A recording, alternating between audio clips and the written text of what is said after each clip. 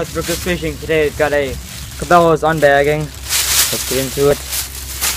Alright, starting off I have these 10-inch 80-pound South Bend wire leaders for Minnesota.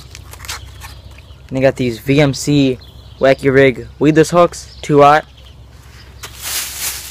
And then I got a roll of 50-pound, 150 yards of 50-pound Power Pro Spectra braid.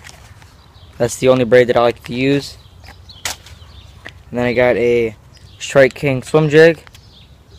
I lost one of my other swim jigs and I couldn't find the Hack Attack heavy cover one, so I just picked that one up from Cabelas. And then I got a pack of Zoom Fat Alberts and watermelon seed.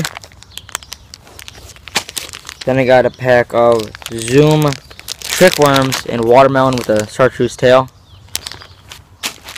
And then I got these Cabelas. They're called the DT skirt. They kind of look like the Gary Yamamoto ones. I don't really know what those ones are called. But these ones are a lot cheaper, and these were $4. So. And then last couple things I got in here are these tubes. And for those tubes, I got these jig heads in 132 ounce. There's those jig heads.